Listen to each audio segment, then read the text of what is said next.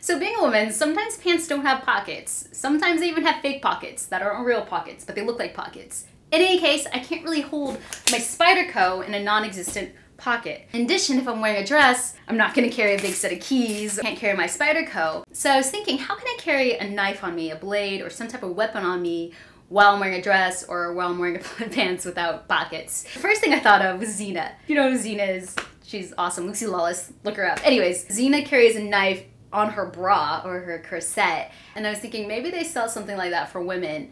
And I looked it up, there wasn't really anything. There was more like sheaths that would clip onto your bra. It didn't look very secure. It looked like it would be banging around your chest while you were walking. So I thought, yeah, I do. I have a small sheath knife in my collection, and it's my Karambit. This is my neck knife Karambit. And I used to carry this Karambit around with me during my 4 o'clock in the morning runs, and it would just bang around. Not to mention this ball chain isn't very secure. I'd frequently find my Karambit on the ground somewhere.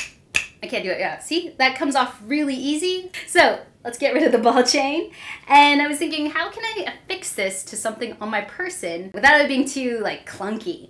And I thought, why not on my bra? So here's my Karambit, and I was messing with it, and I was thinking it could easily clip right here, easy for me to pull out, use a safety ring. If it was out this way, it would be backwards. I'm gonna take some jumbo bobby pins as well as some plastic cable ties. These are the small black ones. And then I'm just gonna try to attach the bobby pin to these 2 holes using the cable tie, just like that. And that should be pretty secure. So let me do that right now. These little points right here where I cut the cable tie can be a little sharp. Try to angle that away from your chest. And I could always file it a little bit so it's a little bit more rounder, not sharp. So let's put this on. Oh my god, it works! I don't think you could see it too. Yeah, buddy. Just so you can see how it looks like, I got the most boring bra. So let me show it to you. It's freaking awesome. And you could honestly not really feel it, see? I would love to see guys give this to their girlfriends. They'll just be like, what are you doing? I'm not gonna put that on my bra. But some women will really appreciate it. Usually when women have to carry things on them, it's like a belly strap or a thigh strap or something where, I mean, this is almost, I can't barely feel it. I could probably sit down. Yeah, I can't feel it at all. It's great. If you have a nice flowy top like this, then you really can't see it. And not to mention, I mean, if someone grabs you, you have your weapon right there. I'm gonna take this outside with me so you can see it in action when I throw it at my target.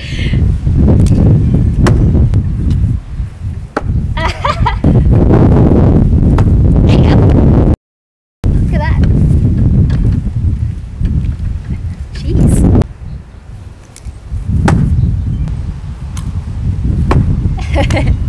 Highly suggest not throwing these at people. That's just not what you do. The Karambit's actually a very helpful tool. You can use it to clean fish, open boxes. Jesus, thanks Kansas wind. It's a very helpful knife to fit in any tight spaces. Like let's say you're trapped underwater in a car, you can just cut your seatbelt, you know? It's really a useful little tool. It originated in the Philippines and Indonesia, which is probably why I like it, because I'm Filipino.